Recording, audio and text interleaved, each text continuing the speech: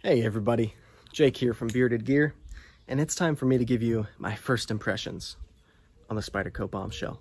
But before I do, I just got to the spot where I'm gonna film it, and if you've watched any of my videos in this canyon before, I might have mentioned there's this creepy like mine shaft hole thing that goes into the side of the mountain. And the first time I ever hiked here, I was pretty sure there was a bear sleeping in it. It was so freaky. It was like a foggy day. There was no one else up here, and I was shining my light in there, and it's just this sketchy little hole in the side of the hill. You're probably not even really gonna be able to see it because of these trees. I'm gonna take you up there real quick. It's right up here, literally like 15 feet from me, maybe 30 feet. I don't know. It's right up there, and it is so freaking sketchy looking. So I'm gonna show it to you. It's also gotten kind of like filled in a little more, the way this hillside is like caving in on it from the first time that I came up here. This appears to be pretty fresh dirt that's fallen on here. This hillside is kind of giving way these days, but oh man, yeah, here we go. All right, check this out. How terrifying is that? This is like the metal door that I assume used to cover it up. There's another chunk of one right there, if you can see that. But it's like, I don't know what. I guess it was a mine? I don't know. It's freaky. Now that you've seen that, I'm gonna show you the bombshell. All right. So, now that I've shown you the mine, this is the bombshell. If you watched my unboxing, you could probably tell I was super excited to get the bombshell. This is a model that I saw teased the first time on, I think it was like one of the SHOT Show videos that Blade HQ did, where they talked to Eric Glesser. And this was just one of the knives that was on the table that he talked about a little bit. And I'd kind of forgotten about it a little bit. There's a lot of stuff in that video, but I thought it was cool the first time I saw it, for sure. And then again, maybe like 2 months ago or something, somebody put in the Millie PM2 Pair 3 Facebook group a question asking, like, when is that bombshell finally coming out? And I was like, what's the bombshell? I didn't remember the name of it. And then I went back, or I looked on their site, and I was like, oh, is that one? And then I watched the video again because I wanted to see more about it. And so ever since then, I've been like holding my breath, waiting for this knife to come out. And luckily, I was able to snag one from River's Edge Cutlery, who are the best. If you haven't heard me talk about River's Edge Cutlery, you don't watch my videos. They're my favorite. Anyway, they were able to get one for me, and this knife showed up the other day. It's a dangerous thing when you're so excited about a knife, at least for me, because oftentimes, too often, that leads to severe disappointment when the knife actually arrives. But I had been building this knife up in my head because I've been so excited for it. And not only because on paper, I liked the design of this knife, I thought it looked cool, I liked the materials, I like that it's coming from the Taichung factory, so much about it was going for it, but also because it's a flash batch. And call me whatever you want, I like it when there's exclusivity in a knife. It makes it more exciting to me, more fun to me. If this was a regular production knife, let me just say right now, if this was a regular production knife that I knew they were just going to make an unlimited amount and anyone could get one at any time by going on to any retailer and ordering one, I'd be less excited about it. Sue me. That's how I feel. It's exciting to feel like you're part of something and you're getting something collectible and numbered. This knife is numbered. Mine says it right back here. I'm reading it backwards, but this is number 46 of 1,250.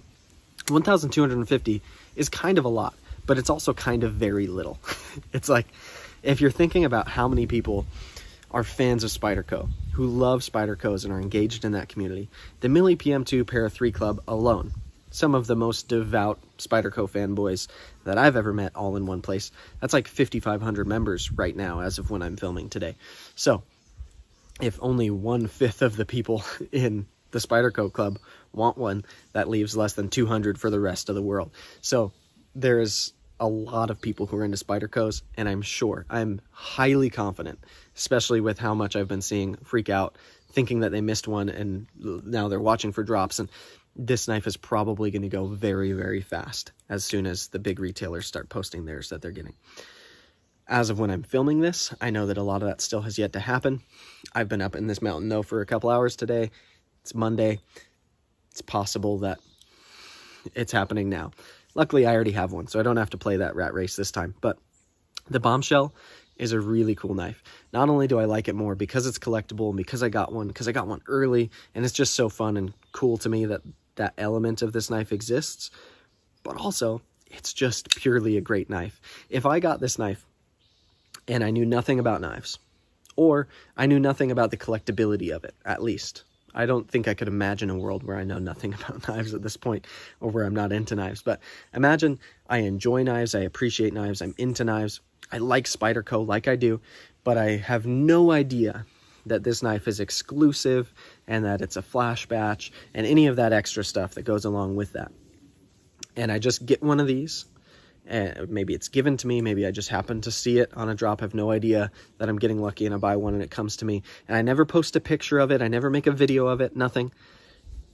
I sincerely think I would still really enjoy this knife, just purely owning it.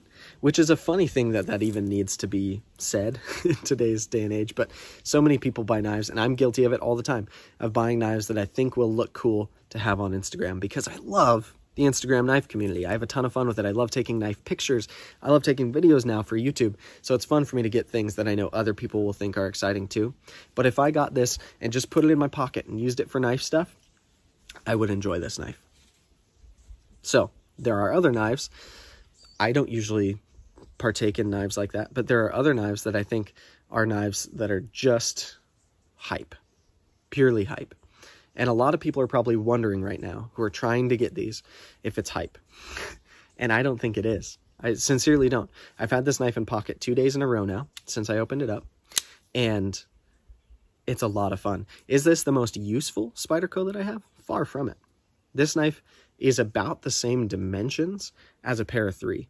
And is a Para 3 better at being an EDC knife than this?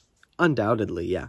If you're just looking to get a Spyderco to have and use, and you're not like a collector who has a bunch of knives, this is not the most useful Spyderco that I've ever handled. Far from it. This thing is thick, not only in the handle, but the blade stock is way thick. The overall shape and form and function of this knife is chunky. I call it the Danger Pickle.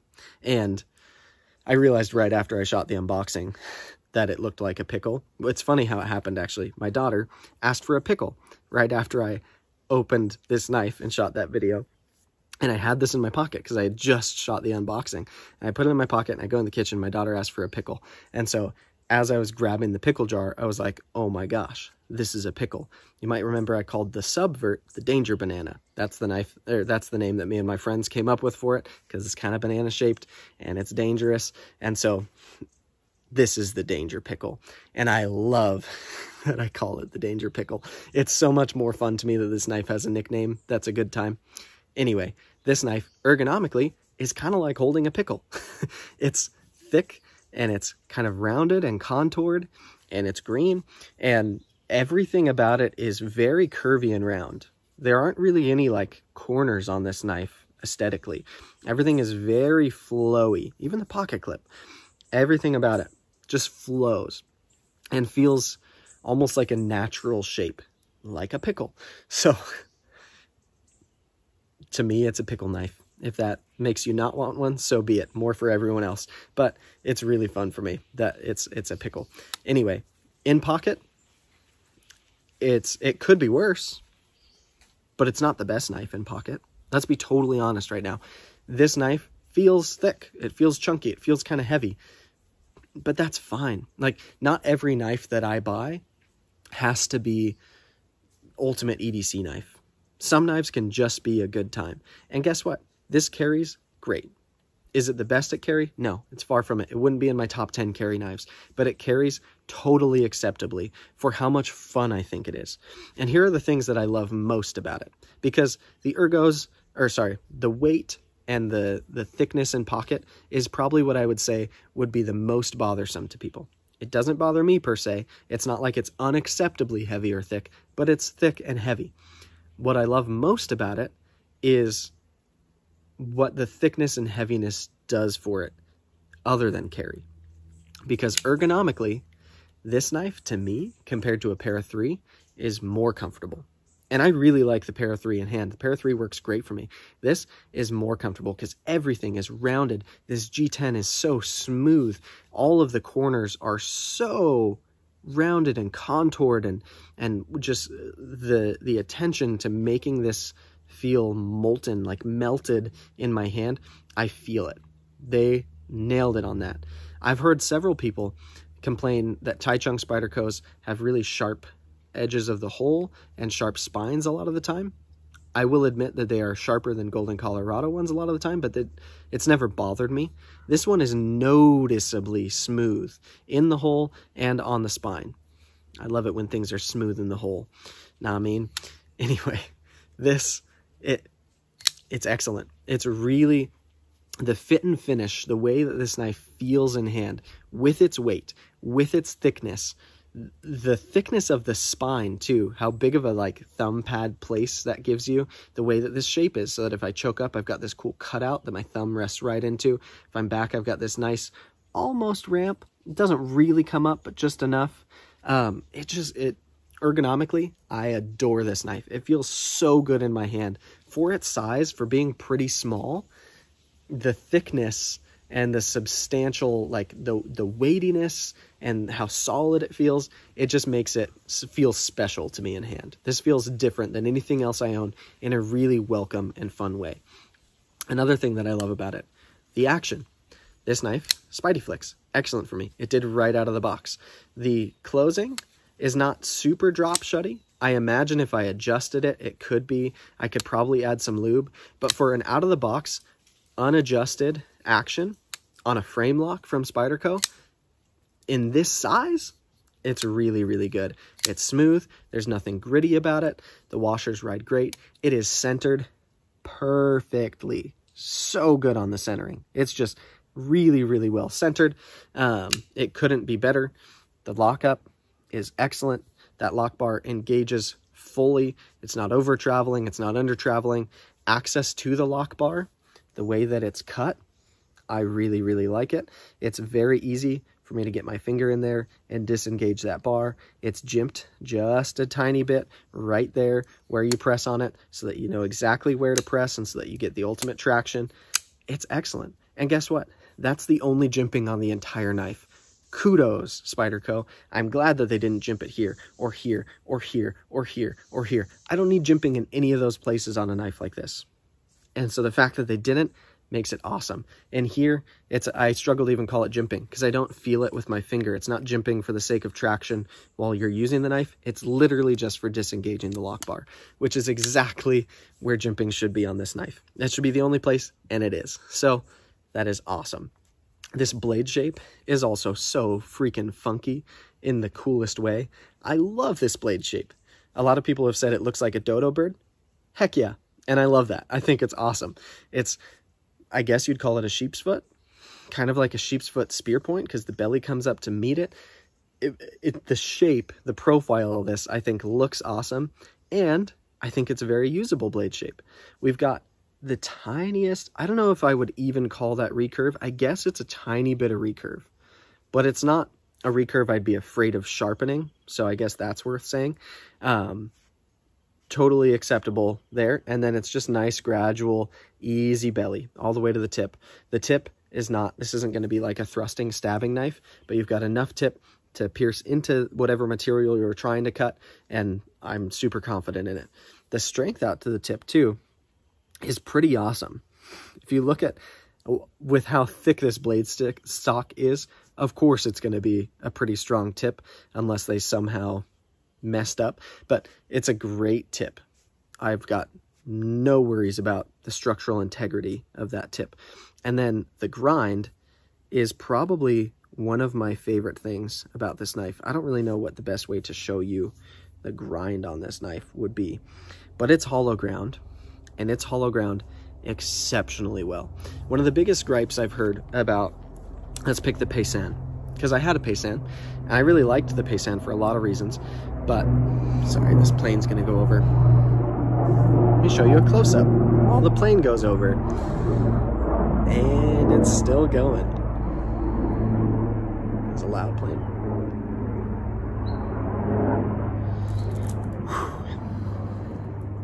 Intermission. This is your snack break. All right, the hollow grind on this knife. What was I saying? The Paysan. Sorry. The Paysan is flat ground, and that is a knife that should be hollow ground. Many people have said it before me. I think I said it in my review of it. I didn't hate the grind on the Paysan like some people did, but that knife should have been thinner behind the edge than it was. I don't know if you want to call it laziness from Spyderco. I don't know if they thought they were making a wise design choice to add strength to the S90V or what. That knife would be way better served as an EDC knife if it had been hollow ground. It would have made the blade lighter, which that blade is really heavy. It would have made it slice a lot better. And in my opinion, it would have made a lot more sense for that knife. This knife, with this thick of blade stock, if they had done a flat saber grind, like started the grind right where they did, but made it a flat grind, this thing would have sucked at cutting. There just wouldn't really be a way around that. With how thick this blade stock is, to have a grind that short, to have done it flat, would have been a disservice to this blade. But they hollow ground it. And I've felt a few hollow ground knives from Spyderco in my day. This one, they got it so acceptably thin behind the edge. Is this the thinnest knife behind the edge I've ever felt? No, far from it. But this feels thinner behind the edge than like my PM2 does, which I consider my PM2 a great thinness behind the edge for an EDC knife. This is great. It's really, really well ground with this hollow grind. And I think the hollow grind looks great on it. It just suits the knife to me. It's great. It's really excellent. Let's talk pocket clip for a second. The pocket clip is unique to this knife. I don't think Spyderco uses that whole pattern on any other pocket clips that I'm aware of. It looks really nice to me in terms of how it fits with the overall aesthetic of the knife. If you know me, you know that my favorite pocket clips are deep carry clips. I prefer function over form on pocket clips. I don't like generally like milled pretty titanium clips or Timascus clips or anything like that. I like a clip that works really well. This clip is a little shallow, as you can see. You might be worried it's like drunken shallow. It's not. I had a drunken. This pocket clip beats the piss out of a drunken clip. But it could be better. This knife would be better in pocket, for sure, if it had like a normal Spyderco spoon clip. But it wouldn't look as good. It wouldn't feel as special. This is a flash batch knife, so I like that it got its own pocket clip. I imagine somebody on the secondary market will make some clips for this, although there's only 1,250 of this knife ever, so there probably won't be a ton forever. Like, it's not going to be something you can just go online and buy. Just like this knife, you won't be able to just go online and buy. You might have to have someone make you a clip if this clip bothers you. But this clip, functionally, in my pocket, works great. It's a little tight on thick pants, but even the pants that I'm wearing today are like pretty thick chinos. I'm Jake from State Farm in my khakis, if you can see that. This knife goes in and out fine. It's very solid retention. It is easy to grab it right here, kind of by the screws on the butt of the knife. It functions fine, and it looks good. So I'm going to give it a pass. Is it my favorite pocket clip? No. I don't want to sound like I'm just saying this knife is perfection. It's not. This knife is unique, and it's not that it's flawed in any way, but there's design choices on here that make it not ideal as an EDC knife. If you're looking to buy a EDC knife that's going to be your one knife that does everything for you, I'm never going to recommend this knife. But if you're somebody who likes Spydercos like I do, who digs the design elements that are on here, if you're somebody who just has quite a few knives at this point and you're looking for something fun to get, this knife is so much fun. It's a pickle knife. I mean, it makes me happy. It really does. So, again, this is my first impressions. I'm going to be doing a full review after I've had a little more time with this, after I've had it in pocket some more. But I'm going to try to get this video up pretty soon, probably tonight. Today is Monday. That way as there's more drops coming out. I know people are trying to find information about this knife right now, and I want to put some out there. But I didn't want to make a first impressions video right after I opened it either, because I just don't think that's usually fair to do for most pieces of gear. I've had this knife in pocket on 3 different pairs of pants now. I've carried it around the house. I've carried it out of the house. I've used it to cut open other packages of knives. I've used it to cut open Amazon packages. I put it through a little bit of cardboard to see how it did with that. It cuts great so far. I will be cutting more with it to keep confirming that, but the grind is well done. The ergos are excellent. The pocket clip is okay. It's heavy, it's thick, it's different. It feels like a pickle. It looks like a pickle. It's the Danger Pickle. Those are my first impressions of it. The Danger Pickle is here, and it's great, and I like it. If you're looking for one, you're probably only looking for one of these because you're already somewhat deep into Spyderco. This will probably not be anyone's first Spyderco who gets one of these. I just really sincerely doubt that it is.